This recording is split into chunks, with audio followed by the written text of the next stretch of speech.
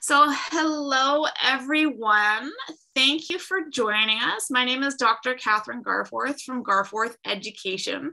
And today I have the pleasure of being joined by Kim Lockhart, who is a French immersion teacher specializing in special education in the Ontario School Board. And today we're talking about the right to read inquiry and French language programs. Before we take a deep dive into this conversation, I do want to make sure that I highlight two of the recommendations from the report because they're important to recognize. And the first one is recommendation 46, where school boards should draw on internal expertise, educators, administrators, speech and language pathologists, and psychology staff who are knowledgeable about the science of reading for systematic and direct instruction in foundational reading and structured literacy approaches. The second one that I want to highlight is number 47, that board staff who advocate for the science of reading or other measures to improve outcomes for students with disabilities should never be subject to adverse consequences or reprisals. And that's really important because this is an important movement that we need to do for our students, but also be aware that sometimes teachers who speak out get some repercussions, and that's not fair because we're doing it for the students. That's who we have best interest at heart. And we're not doing this to shame other professionals. I think everybody is aware of the limitations of their teacher education programs that they've been part of and how we need to make that better. Making it better for future teachers is wonderful, but we need to also consider the current teachers that had this information missing from their education and make it a safe place for them to learn more about how to have it so they can move forward and make sure that they're doing evidence-based practices. So thank you for joining me, Kim. Do you want to say a little bit about yourself?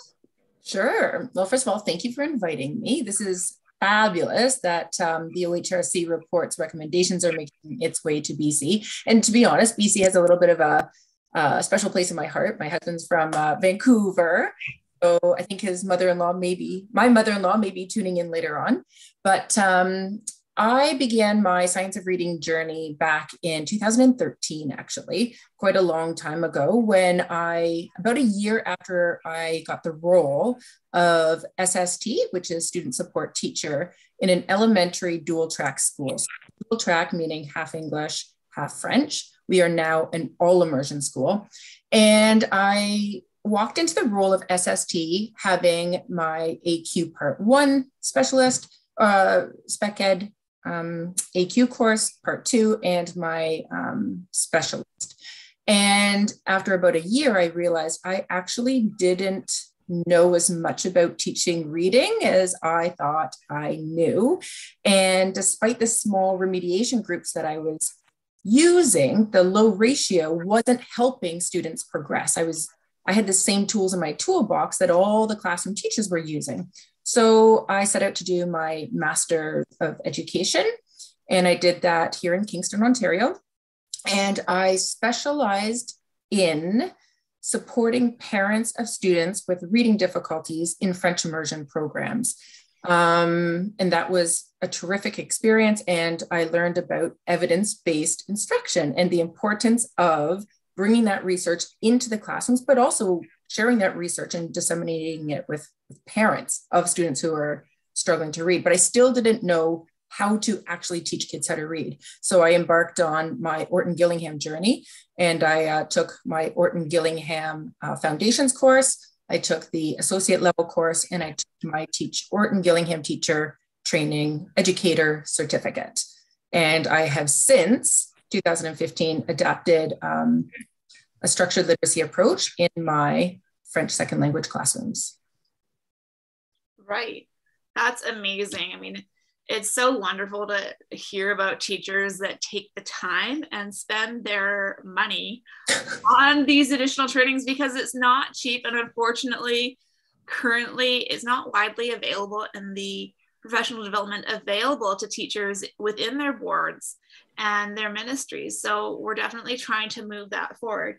Now, one of the main things I wanted to talk about today was how the Right to Read inquiry, which is an amazing report and things that all ministries should take a look at, is that they did unfortunately have a little bit of error when they left out the French language school boards.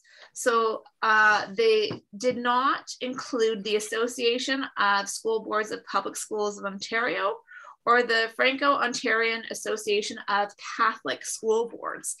And while this was an oversight, and it's very important that we consider all students in all education programs, the recommendations from the report can be applied to French language programs.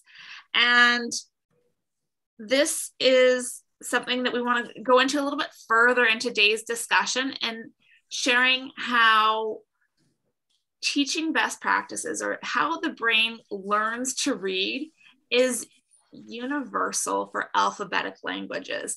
And while French and English are different, there are similarities between the two.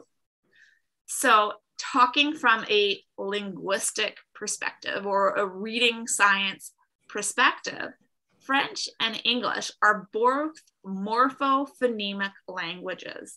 That means the spelling relates to how the words sound. So the phonemes or the phonics, which are the individual speech sounds of the language, but it also depends on the morphology. And morphology are base elements or aspects of the words that contribute to meaning. And this is where we get a lot of information about which vowel spelling patterns to use in our French words, whether it's a masculine or a feminine and plural. And students benefit from the explicit teaching of this, so that we make sure that our students understand what situations these graphemes, which are the relationships between the letters and the sounds that they represent, are available. So even though the recommendations in the report don't specifically mention French language programs, and the systems that they looked at weren't looking at teaching French reading, if we look at the research out there on the science of reading or structured literacy, the same rules apply, or the same recommendations apply. And one thing that's important to consider is that everything we're looking at when it comes to reading and teaching reading is informed these days by imaging studies of the brain. And one of the leaders in this area is Dr. Dehaene, who lives just outside of Paris, and that's where his lab is. So a lot of this research is looking at the brains of individuals who are speaking and reading French. He also does have individuals from other language groupings. And when we look at the brain imaging studies, we're seeing the same areas of the brain light up when we're reading.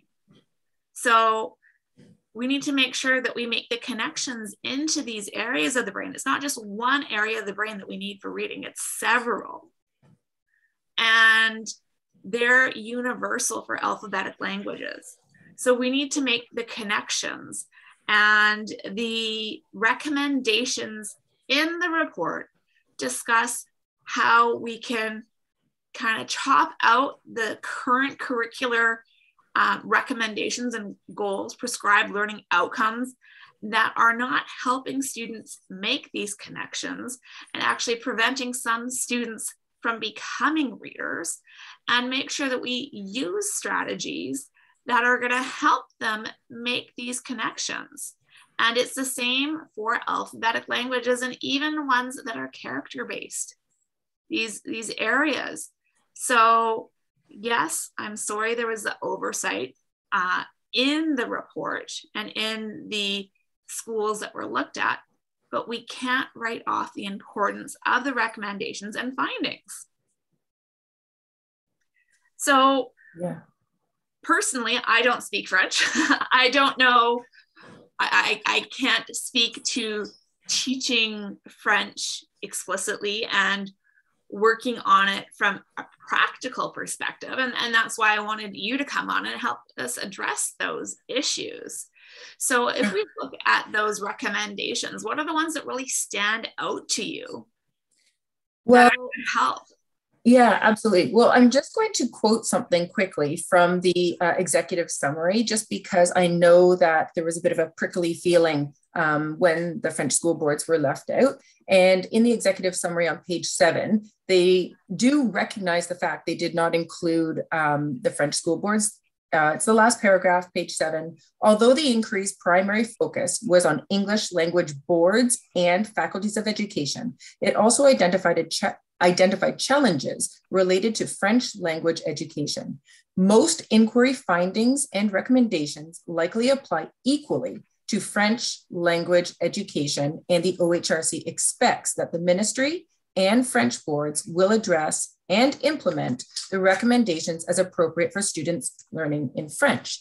And then just today, a couple of hours ago, or a few hours ago, here in Ontario, you were probably still sleeping when this came out, the OHRC received a response from the Ontario Ministry of Education, and I'm just going to read it on my phone here because I didn't memorize it. So this statement came out early this morning, and it says the Ministry of Education's response to the OHRC's recommendations include, and the first thing they say is aligning the elementary English and French language curricula with scientific, evidence-based approaches that emphasize direct and systematic instruction and eliminate the 3 queuing system by September 23.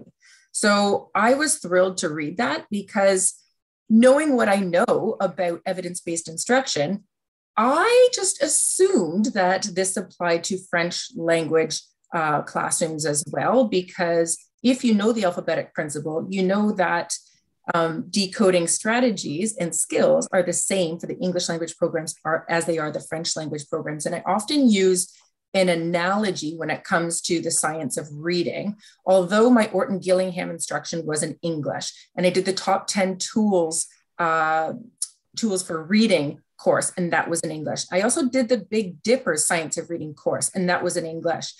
But because the method of instruction wasn't in French, that doesn't mean that the strategies can be adapted to a French-speaking environment.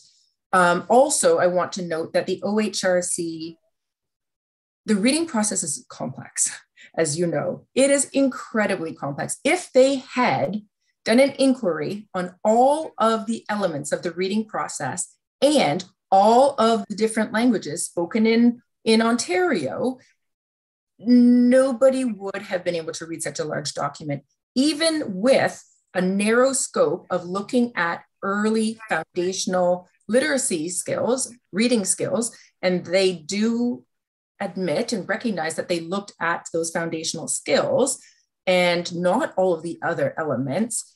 It is still a document that has 157 recommendations. So I think it's really important for people to acknowledge the fact that this is a massive inquiry and acknowledge the fact that these strategies and recommendations do apply to the French language classrooms. So having said that. Sorry, let me stop for a moment because I know that a lot of teachers are on this call, but there are parents on this call too. So I want to be cognizant that we're using a lot of jargon. So let's just take a moment to talk about things. So sure. When you mentioned the alphabetic principle, what is that? Yeah, so the alphabetic principle is the understanding that we have symbols, which we call letters, and with each symbol or couple of symbols, we have sounds. So language is fundamentally a spoken way of communicating. And for hundreds of thousands of years, spoken language has existed. But the writing system is much more recent. And our brains are, sorry, I'm going off topic a little bit, but our brains are wired. When we're born, our brains are wired to learn how to speak. And that's why we always say, you know, an immersion program is so wonderful because children learn to speak and understand in another language. However, the reading process, our brains are not wired to learn how to read naturally. Reading is not a natural process. We have to rewire our brains and explicitly show students and teach students that there is sound symbol correspondence. And so English is a very complex language. It's not one letter has one sound. As we know, there are many different letters that make many different sounds. And I'm not going to get into that today because we don't have time for that. But in French, the same holds true. We have letters and we have sounds, and we have to explicitly teach students that these letters make certain sounds. And when blended together, they form syllables, they form words, and attached to those words, we have spoken language and meaning attached to them. Yeah. Does that make sense?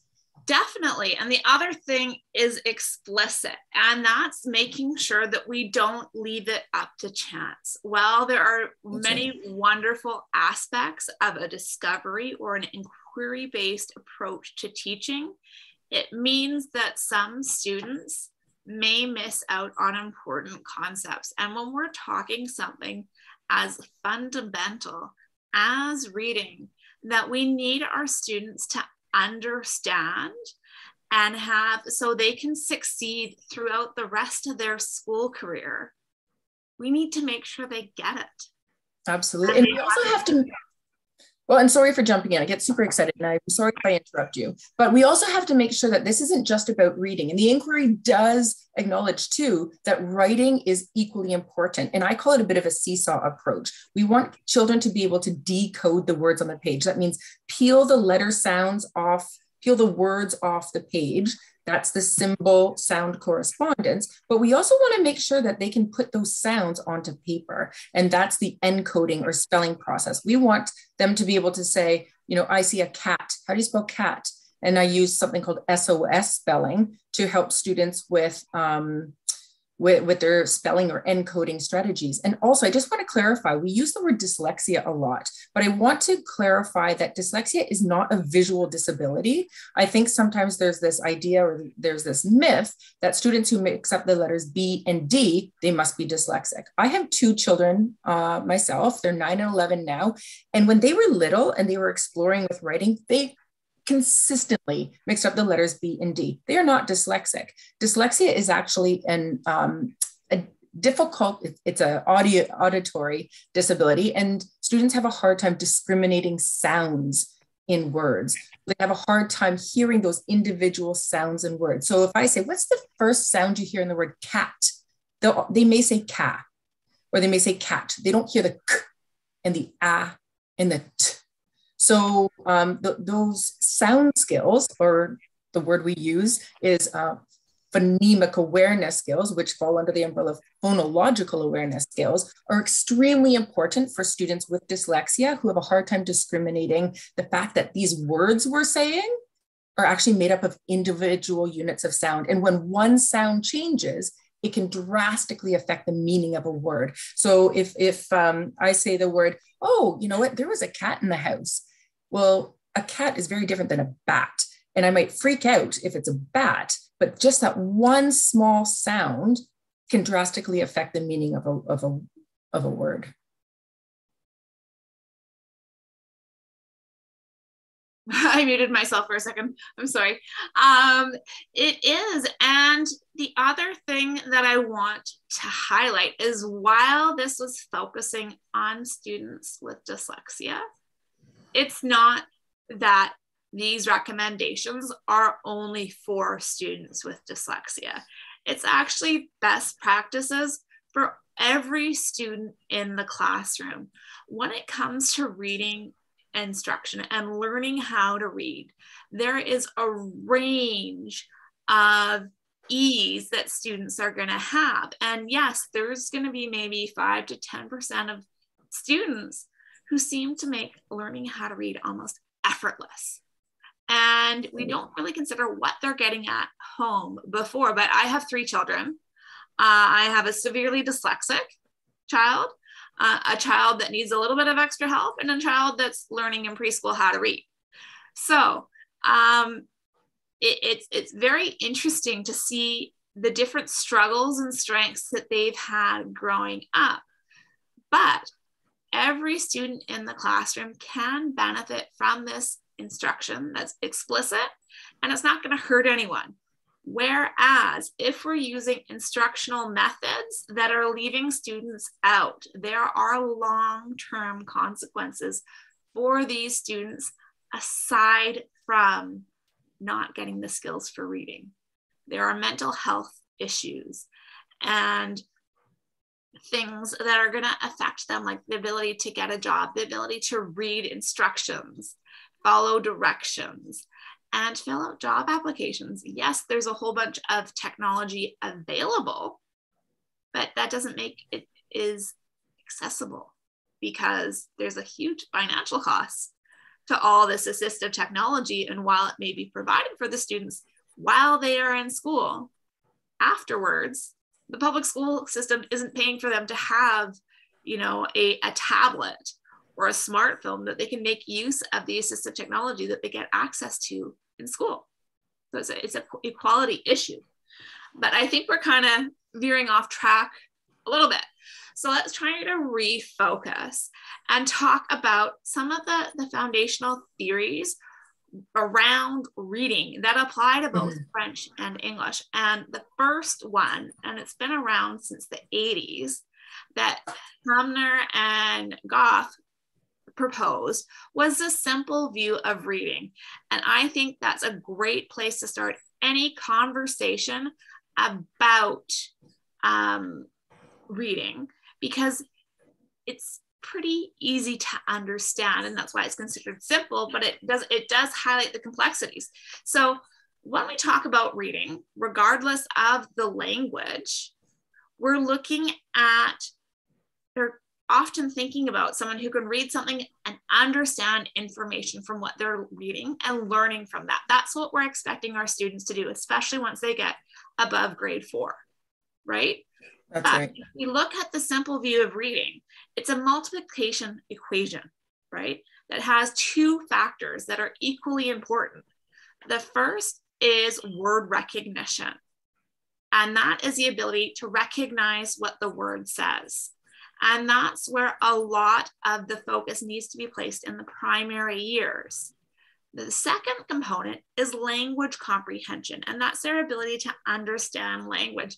And that's another thing that we need to focus on across schooling, but it doesn't need to be done at the same time. And so we need to make sure that the child has good language comprehension and good word recognition skills. And depending on their ability to do these skills, it's going to impact their ability to understand what they're reading and learn from it. So if we say that the minimum value that one of these skills, word recognition or language comprehension, can have is 0, and the highest value is 1, then in a perfect world, a kid will either have a 0 or 1, but in reality, it's not. And when you multiply a decimal by a decimal, it gets smaller. So even though you could have a student that has no problem with language comprehension, but they struggle with the word recognition side of the equation, it's going to impact their ability to understand what they're reading because they're not able to read it, and vice versa. And then you have the students that struggle with both. So as an educator or as a parent, it's important to be that detective to try and figure out what error or what area we're struggling with.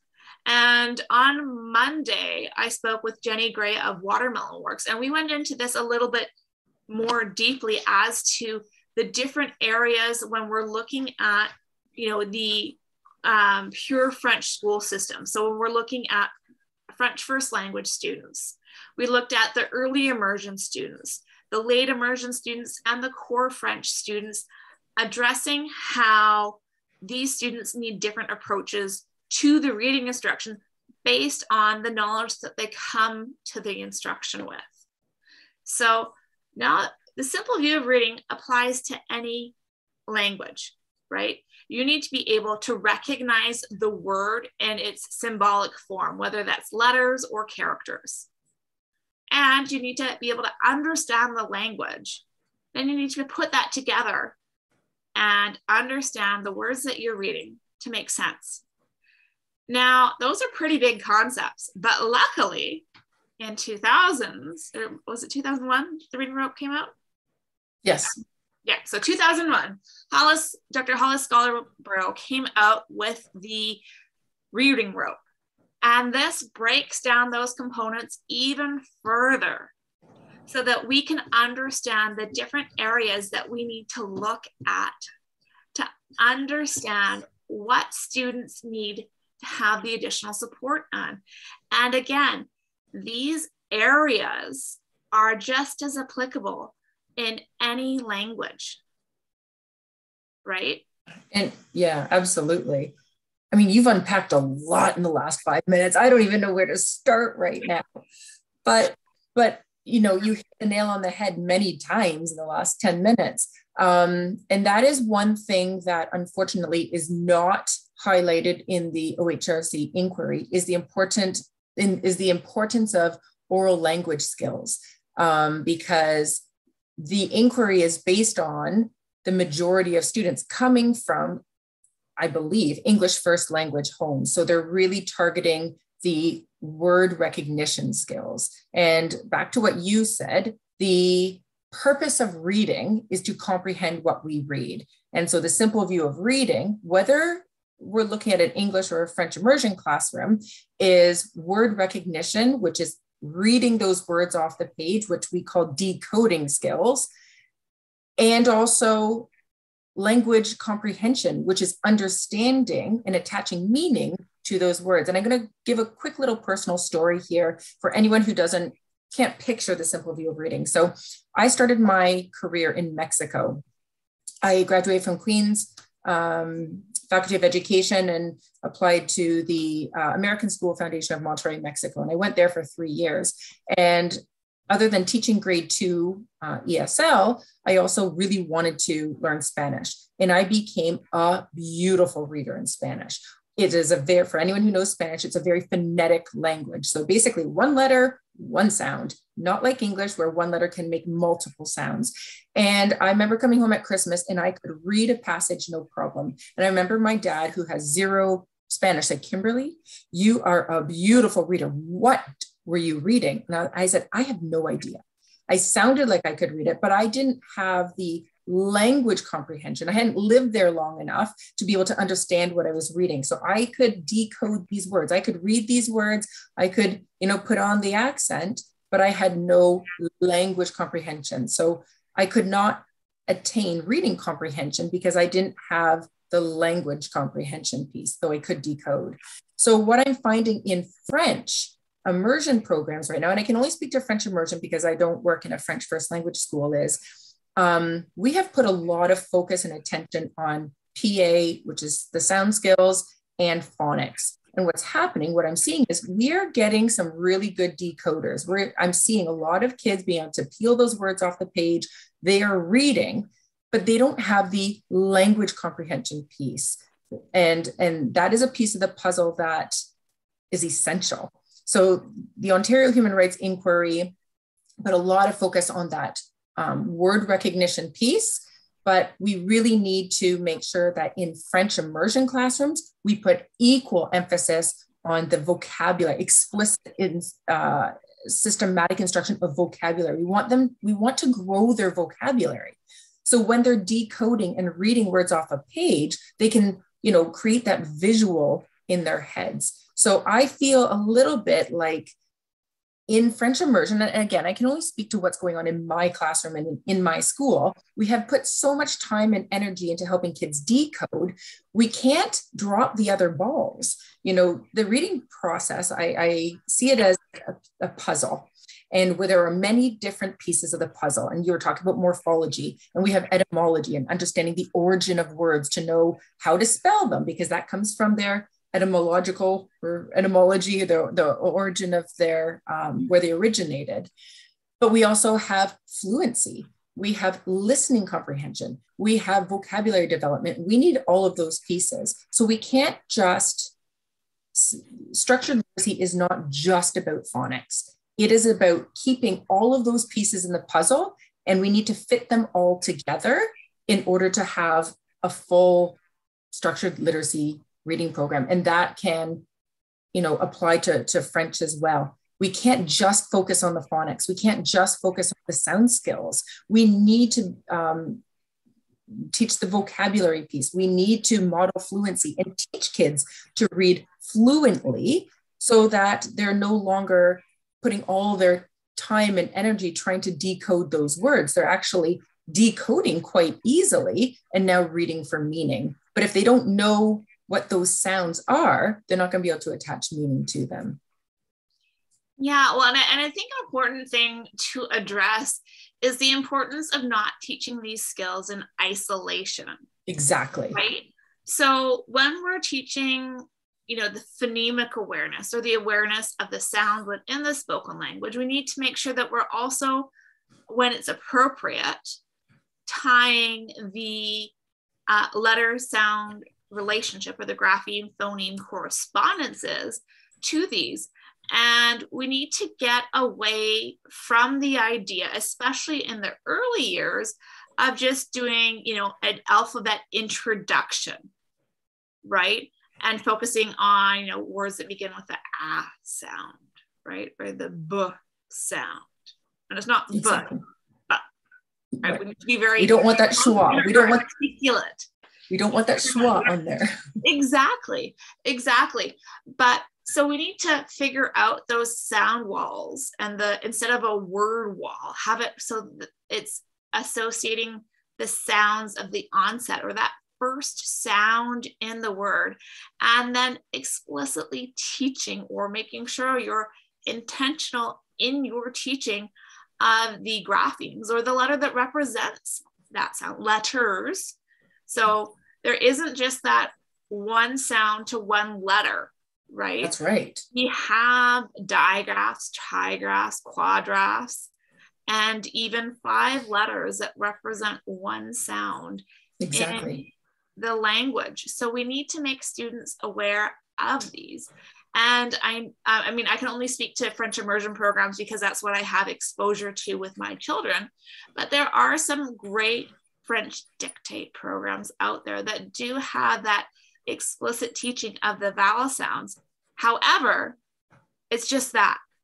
Yes. It doesn't take it further. There is a little bit of comprehension scaffold into it, but we're not seeing a lot of the classrooms include those decodable texts, which are controlled texts. The words that are chosen in the stories are very well thought out. So we make sure that the students have the skills to figure out what the words say based on their phonics knowledge or their understanding of what the letters represent in sounds and how to put those together, instead of having these predictable texts where kids don't even have to look at the words. They can look at the pictures to figure out what it's going to say. Well, and can I jump in there? Again, you've just unpacked a whole bunch of things that I'd love to jump on, but I'm going to jump on that point right now because I have been using a structured literacy, research-based approach to reading instruction for a number of years now. However, the assessments aren't aligning with the instruction. And so in my school board, a few of us, and I'm talking about a handful of people, are using a structured literacy approach in an FSL classroom. Now we have more teachers embracing structured literacy in the English classrooms. We have some literacy champions here in Kingston, Ontario, but there are not a lot of us who are using this approach to reading instruction in FSL. We have this mindset still that students who are struggling in French immersion maybe aren't cut out for it. So we need to make sure that we change that mindset, but also to your point of resources, we need to make sure that there is more consistency in the resources that are available, because if you don't have any knowledge of the science of reading, if you are brand new to the game, the first thing you're going to want to do is find that golden ticket. You're going to want to spend your funding on a resource so you can throw in that structured literacy approach. But structured literacy isn't something you can just go and buy. And so I really want this audience to understand that there is no one resource out there that will give you everything you need, and it won't give you everything your students need. There are a lot of great resources out there, but they are not the magic ticket to teaching your kids to read. I always say resources don't teach children to read. Knowledgeable teachers teach children how to read. And so having said that, I do think it is important that the Ministry of Ontario provides teachers with, first of all, training in our research-based screeners and assessments, because a lot of them are homemade in our school boards.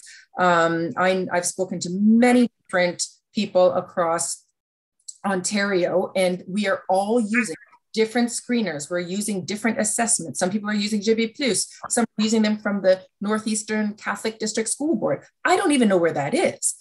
Some of them are finding them on Teachers Pay Teachers. Some of them are finding them on Madame Jardin, on Pinterest. And so right now we have a hodgepodge of different resources, screeners, and assessments that we are using. And essentially none of them are research-based. So I think teachers are desperate. Maybe I'm speaking too generally, but I know a lot of teachers who will come to me and say, tell me what to use. And so I just want to say that I have recently been exploring Idapel, which is the French version of Acadience. And Acadience used to be, Una's on here. I wish Una could jump in. She can explain this better than I can. But so Dibbles was first introduced to me in my Orton Gillingham training. And I was like, what is this magical screening tool? But through my Orton Gillingham, I found that it was just more than I could take in at the time. I was focused on reading interventions and then trying to adapt them to my FSL classroom. And then this year, I became very frustrated with the assessments that we were using because my kids were reading. My FSL kids were reading, and then I had to give them this book and this to assess them. And in this book, it said, voici un, and it had a picture of a swing set. And anyone in the audience here who speaks French knows that the word for swing set is balançoire. So first of all, my little guys in grade 1 didn't know the word for swing set. So looking at the swing set, they were like, that's a swing set. But A, they were taking their eyes off the letters and off the word and looking at the picture. And B, they didn't have the lexicon. They didn't have the vocabulary to guess the word. So I decided to look into research-based assessments. And I feel like the Ontario Ministry of Education needs to put money into A, teacher training of these screeners and assessments, and B, making sure that they are available to all teachers. So we don't have to rely on Pinterest and Teachers Pay Teachers and essentially guess what our students' reading level is. And second, and guess what the interventions are. Because if I tell you, Kathryn, you have children in FSL. If I tell you, oh, I'm really sorry, but your daughter's reading at a GB+6, you're like, is that good or bad? And so that really doesn't tell me anything. It's so abstract. Whereas if we use Acadience or if we use Idapel, it tells us targeted areas that the child is struggling with, and more importantly, which areas to target for the reading interventions. So is it phonological awareness? Is it phonemic awareness skills? Are they having a hard time with those sound skills, beginning sounds, ending sounds, blending? Is it the phonics that they're having a hard time with? Is it the decoding of nonsense words? Because then we need to go back to the phonics. So I would, in my perfect world, I would love to see the Ministry of Education invest in teacher training for universal screeners here in Ontario and in BC too. Everywhere in the world, no, we don't need to tie it just to Canada. Yeah. And the States is doing a good job though. Yeah, they are. But it shouldn't be up to lottery which child gets the teacher that understands this and which child doesn't. There is so many tutoring programs, storefronts in a lot of areas that we see, some of these quote unquote well-off communities that have really good schools, but then you see 5 or 6 tutoring centers that offer this instruction that the kids aren't getting in school, and it's skewing the results.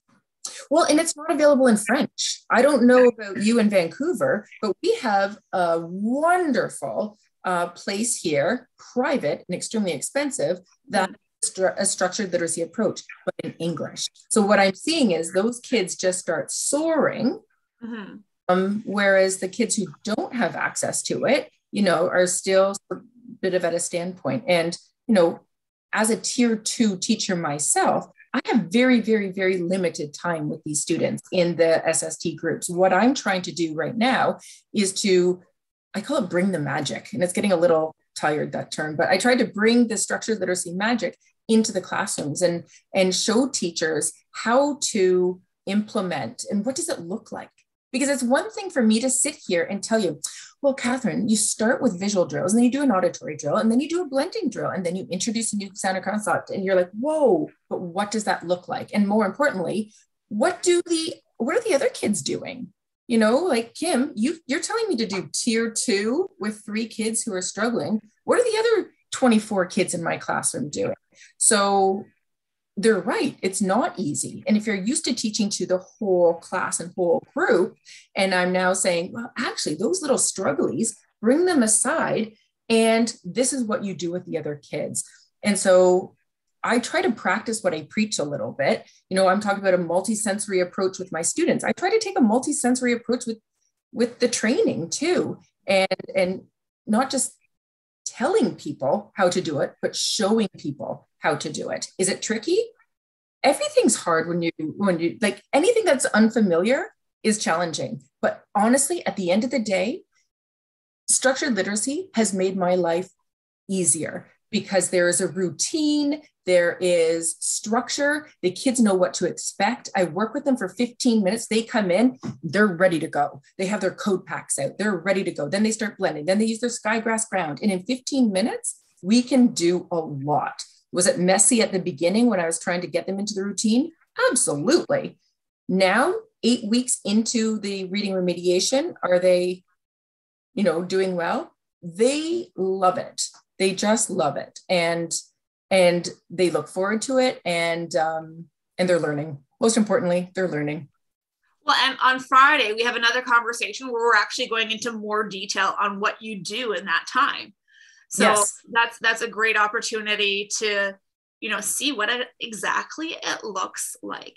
And, I think we need to take a moment to talk about what currently curriculums or teachers are learning. And that's more of a whole language or a balanced literacy approach, which started becoming popular in more like early beginning, starting about the 1970s, where it's like, what, if we just give children exposure to this and get them to have a love of reading and language, and we get them to, explore it and experiment with it, then they're going to pick it up naturally.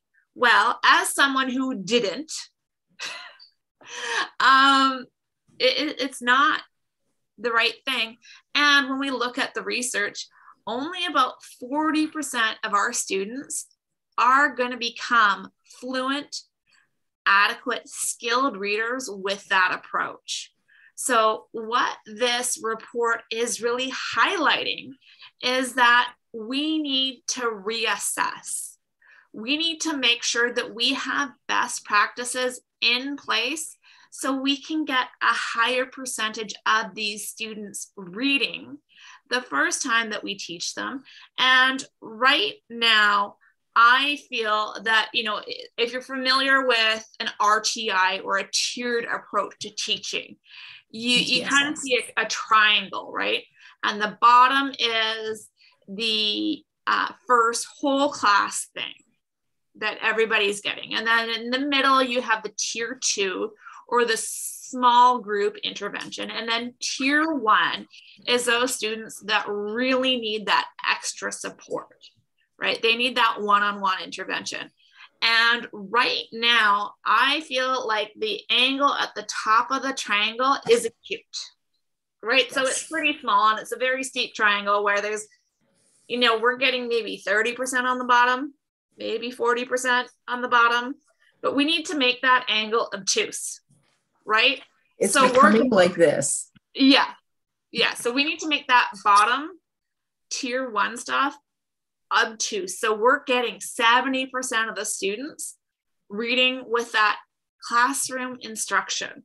And when we follow the recommendations in the report, we're going to see that getting that the angle at the apex a lot wider. So there's less of a demand for that tier 2 support or that small group support. So we can really focus on those kids that need it explicit repeatedly over and over again. One thing that we haven't really talked about is fluent reading. And that's the ability to read the text without much effort, with the right prosody and expression, paying attention to punctuation.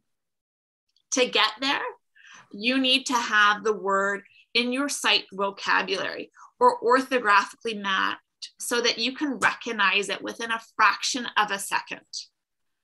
And to do that, some students need repeated exposures of the same concepts and the same words before they can have it. So it's just there for them. And we need to make sure that we can provide that support. And it is effective in those small group settings, but we need to have those groups actually small and not 10 students. We need to focus on those, 3 to 5 students instead of 10 students, where the other 5 in that group, if they had the direct explicit instruction in the classroom, they would have been fine. Yeah. Right. And, a lot of complaints that we see in the school system are money, time, and resources. Well, the amount of money it takes to intervene for a student is huge. We're talking about thousands of dollars. In a long period of time. In a long period of time.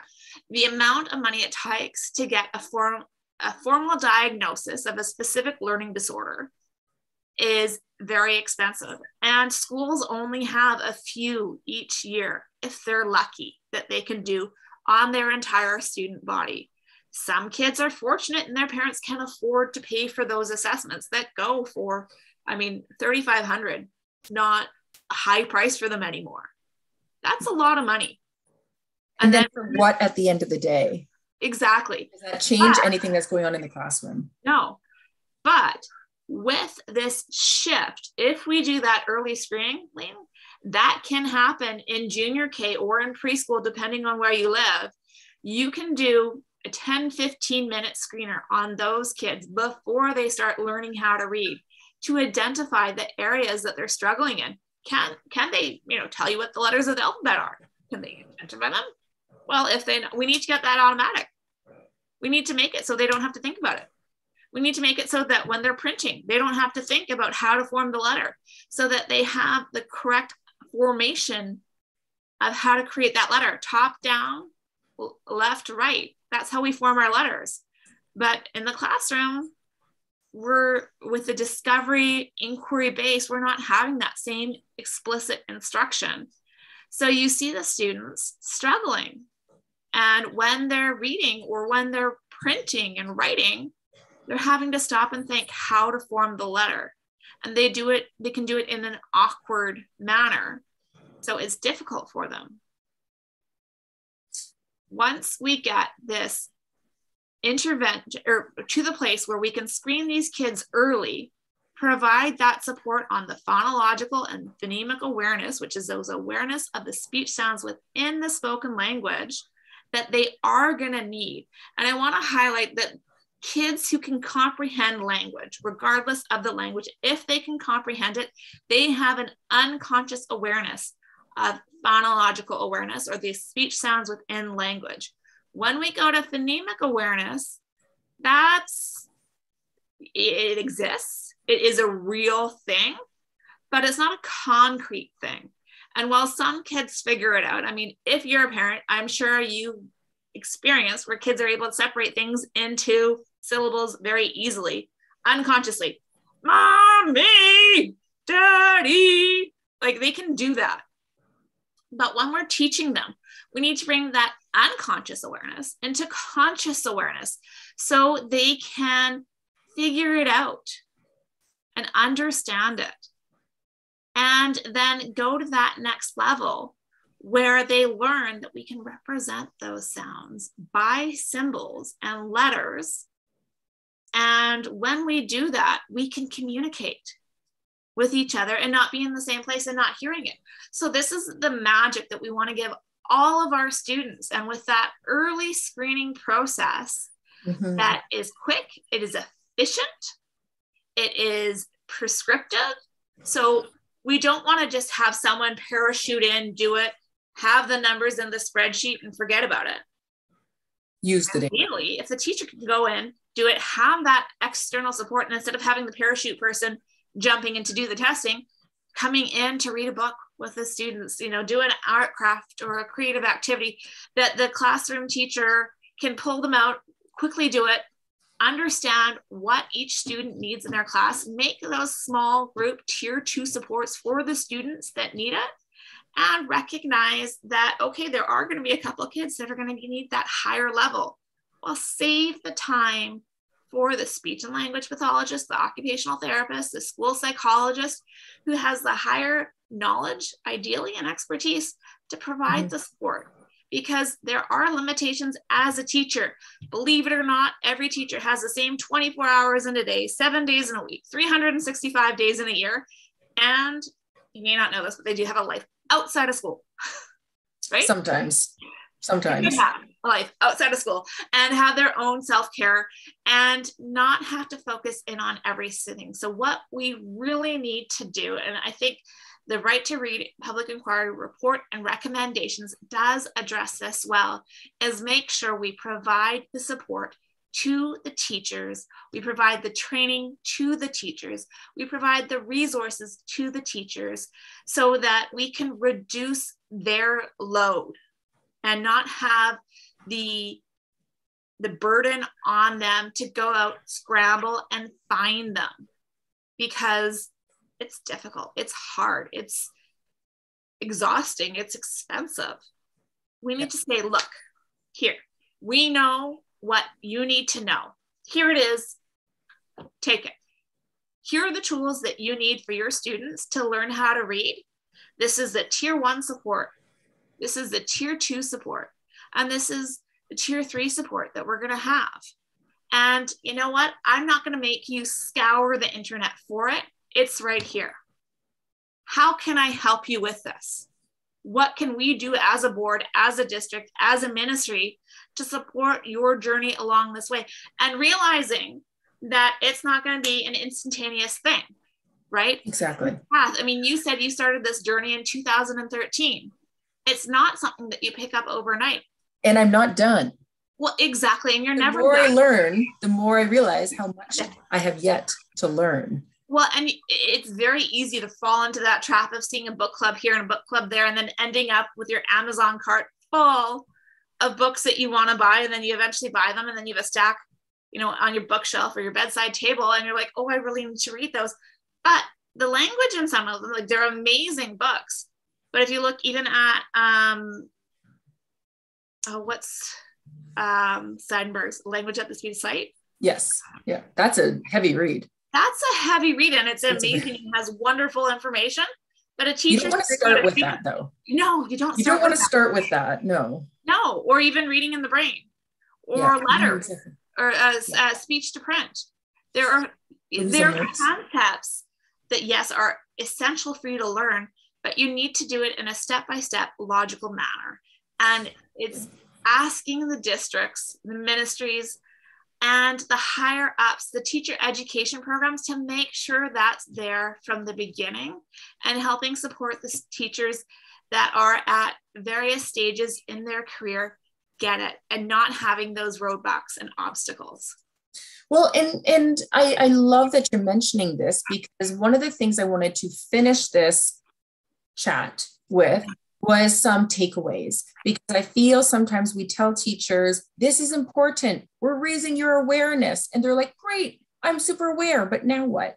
So, you know, one of the ways I started my journey with the science of reading was to read some of the research. And you don't have to pay to do that. There are a lot of free articles. This is one that I would highly recommend. It is by Louise Spear-Swerling, and it's called Structured Literacy and Typical Literacy Practices. This one is also available in French. If you are more comfortable reading it in French, it doesn't matter if the text is in English or French, the concept and the meat and what they're trying to convey is the same. This is found on the International Dyslexia Association of Ontario's website under the French resource section. The English one is obviously not under the French resource section, but also another great place to start if you're new to the science of reading journey is Teaching Reading is Rocket Science by Louisa Moats. Kathryn just mentioned reading, Speech to Print. She is the author of Speech to Print. This is a very user-friendly, easy to read article, and I'd recommend that. If you are watching the replay of this video, if you're watching it on YouTube, the links to these documents will be in the comment section. If you are watching it on www.right2readinitiative.com, then if you look below this video, you are going to see links to these resources.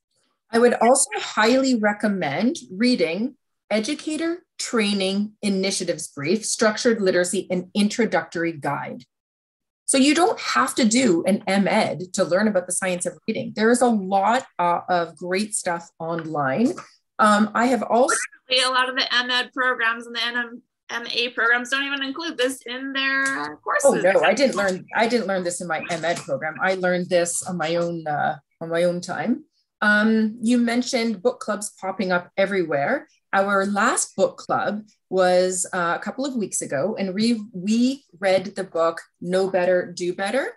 And our book club here in Kingston is 50% English teachers and 50% FSL teachers. Now, the FSL teachers are reading the books in English, but then we break off into 2 breakout rooms. And we have a guest speaker, or sometimes myself, depending on what the theme is, who facilitates the discussion of the book in French for the English group and French for the French group and English for the English group. And the theme of the last book club was MTSS and the multi-tiered systems of support. So, you know, these books can lend themselves to some great discussion. The one that we're reading right now is Brain Words, and it's by Richard Gentry and Jean Ouellette. I would also highly recommend Structured Literacy Interventions. Now, this one is Structured Literacy Interventions, but going back to what Kathryn said, a structured literacy approach is so important. It's essential in the regular classroom. And I use structured literacy approach in the regular classroom as part of my literacy program. But the book clubs really are a wonderful way to learn about the science of reading. You can collaborate with colleagues. I have a bit of a thorn in my side about all the collaborative inquiry groups that we've had in the last 7 years. And it's just, it's like a closed circuit.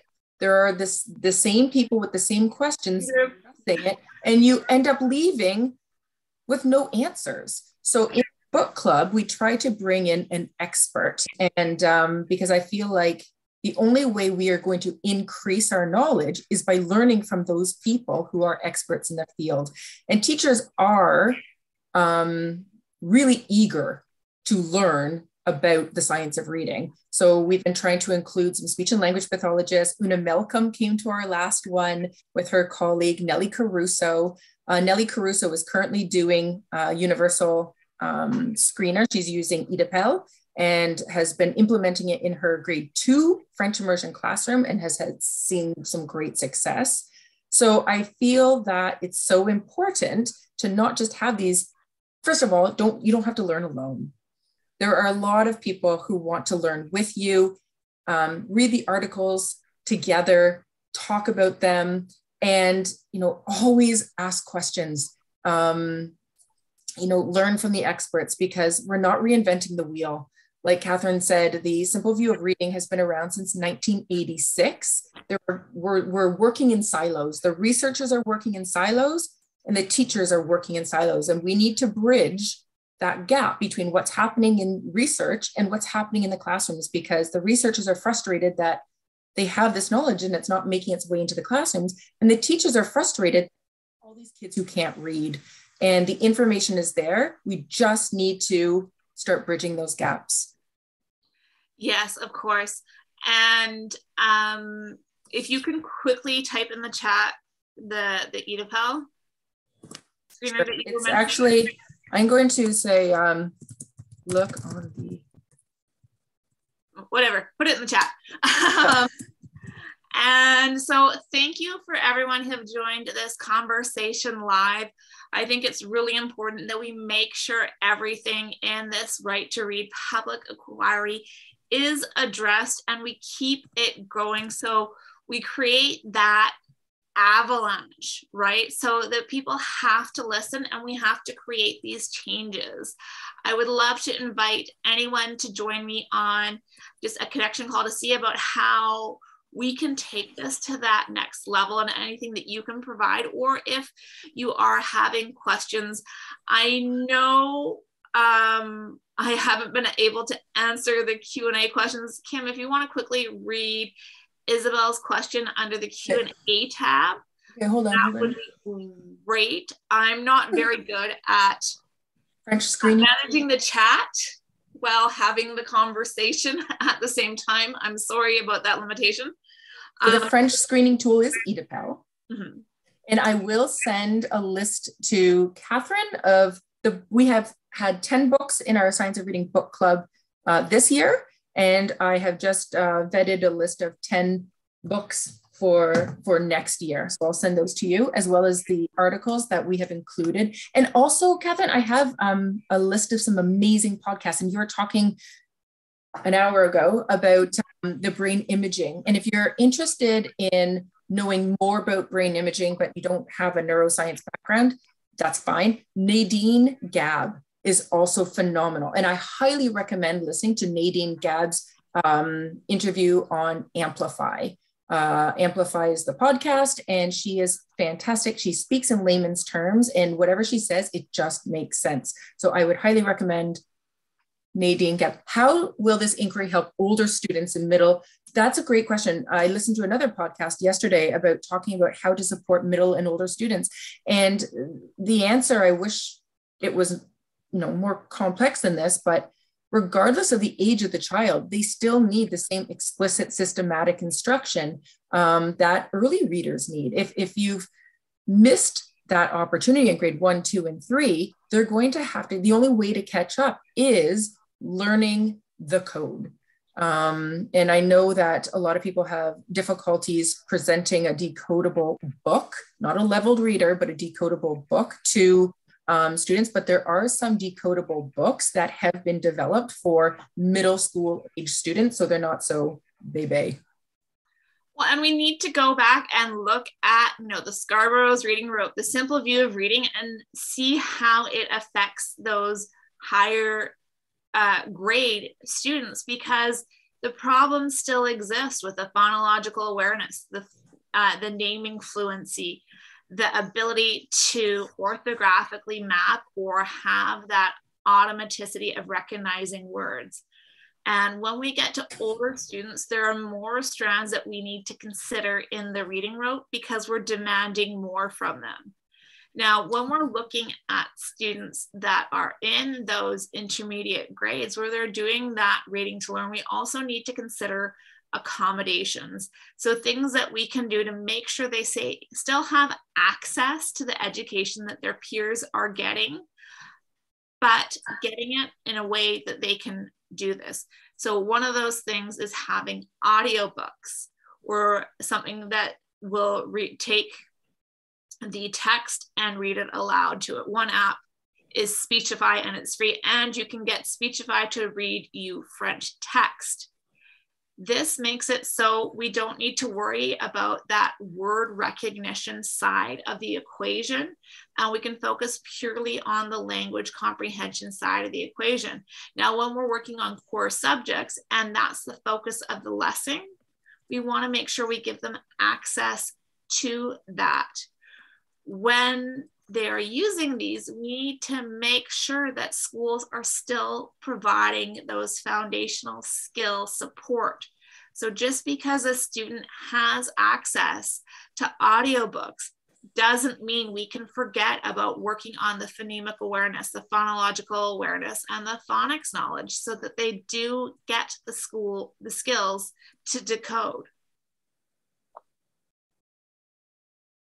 And you also need to look at the question and answer. So I'll read out actually. So Isabel's asking in the report, how much of the emphasis was put on the importance of working from speech to print rather than the other way around? What is the impact of the importance of speech to print approach with students who are language learners? Are the parts of the report that address English language learners that we can apply to French language learners?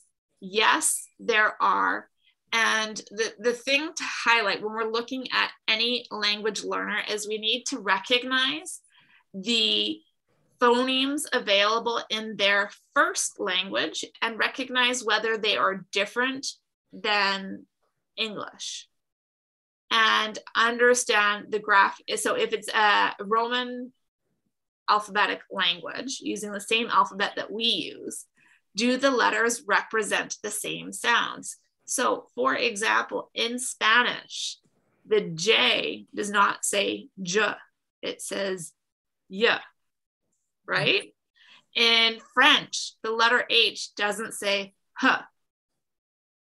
So we need to make that explicit and say, okay, well, if you can read in another language, what does that look like? We need to make sure that if they have had exposure to literacy instruction in another language, what does that look like, and what can they do in that language? Because a lot of these skills are at the word reading level, if they struggle in one language, they're going to struggle in another language, especially when it comes to things like phonemic awareness and phonological awareness. That's considered to be a transferable skill. So if you have issues in your first language, you're going to have issues in subsequent languages. If we're able to provide that support in the first language, it's going to have the ability to help transfer to second languages for the phonemes that are the same amongst the language. So one of the skills that we spoke about earlier is the ability to segment a word into its individual phonemes. So if I can know that cat is k, at, and I know that shat is cat, and I can go sh, at, then it's the same skill. And if I can do it in French, I can do it in English, and vice versa, as long as I understand the phonemes, right? And then we need to make sure that when we're doing this and we're working with words, and luckily when we're working on the beginning phonemic awareness skills, like the blending and segmenting, we're working on words that are one syllable. And they either have a vowel consonant or a consonant vowel consonant structure. And these are skills that when we're teaching them, like, so if you're working on, so when we're teaching phonics, we want to have a scope and sequence. We don't want to teach all the letters at once, and we want to have it a logical progression out of the letters that we're teaching. So one of the common scope and sequence starts out with the first 6 letters in English of SATPIN. So when you work on those 6 letters first, there are over 40 words that are in the vocabulary of a beginning reader that you can sound out, and you can help them learn how to encode or print those words. So if I start out and saying, good morning, guys, let's stretch out those sounds in the word sat. So it's sat. All right, what makes the S sound? Remember, we've covered these letters, and then they have their little whiteboards or whatever, and they represent, or they do the letter S. And then, okay, what sound is that? A. Great, let's write that. A. T. Some of the stop consonants are the ones that you can't make continuous. Like you're not. It's t. And then, okay, that's a T. Great, so let's sound it up. Sat. Sat. Right, so you can incorporate that into your lessons, and making sure that you're not doing it in isolation, because you need to build that bridge so they understand that this isn't just an activity that we do at the beginning of class. We're actually using it along the way. As they get better at this, and again, sorry, I'm using English examples. I am not a French speaker with any level of proficiency. I'm more comfortable doing this in English. So then we can start saying, okay, well, how many sounds do you hear in the word pant? Let's count them. Okay, so on our whiteboard, we're going to draw 3 little dots to represent that we have 4 sounds in that word, and we need to make sure that we have at least 1 letter representing each of those sounds. So the first one, p, what makes the p sound? Okay, that's the letter P. And then work with that ah sound. How do we represent the letter ah? We do that with A. And then t, and then let's make sure, do we have the number of letters to represent each number of the sounds? Great, awesome, that's great work. The other thing when we come to phonics instruction is realizing that there are those digraphs and making sure that that's explicit from the beginning. We're not just doing single letters that represent single sounds. We're having, again, like the CH, making the ch sound or the sh sound in French. And we're teaching that because that's a sound that they're going to be coming across. Like, for example, the chat, right? It's not C-A-T, it's C-H-A-T, isn't it? You're getting that right?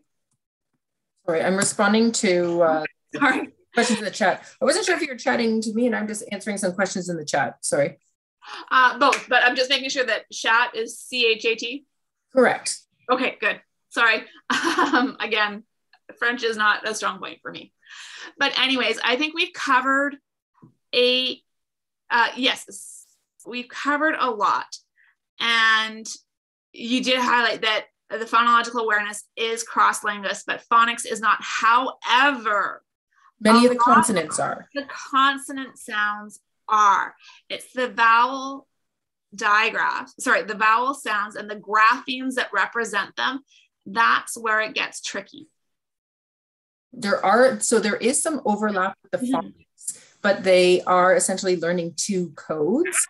And that can be tricky. And so I know we have this big push for inclusion in French immersion, but I do want to dispel the myth that kids don't learn to read through an immersion process. And, like I said at the very beginning, learning language, spoken language is a natural process, but kids who are struggling to read will not learn to read in French without explicit systematic instruction, the same thing they would require in the English language program. So I always reiterate the difference between a bilingual program and a biliterate program. And I ask parents, what is your goal? If your goal is to have your child learn to speak and understand in French, then French immersion absolutely is the right program for them. But if you also want your child to be biliterate, then they're going to require explicit, systematic instruction in reading, just as they would in the English program too. And switching your child from French immersion into English is not going to be a successful experience, because they're still going to require that explicit, systematic, structured literacy approach to reading. And I don't want just phonics and phonemic awareness, because I really want people to understand that the OHRC recognizes that there's more to the reading process than just phonics and sound skills, but that was their focus for this particular inquiry. But kids who are struggling to read need it all. We need, as teachers, to keep all those balls in the air and all those pieces of the puzzle together at the same time. Well, and the language comprehension component is not something that needs to be explicitly in the language arts program. You can work on language comprehension in all aspects of your program and have that exposure to those wonderful fairy tales and, the narrative texts, the nonfiction texts in other components of your lesson. So thank you everyone for joining us today. We tried to keep it to an hour, but weren't very successful. And I hope that some of you will reach out and join me on a connection call if you have any further questions or would like to potentially go live like Kim and I have just done. So thank you for joining us and have a great rest of your day. Thank you. Thank you for having me.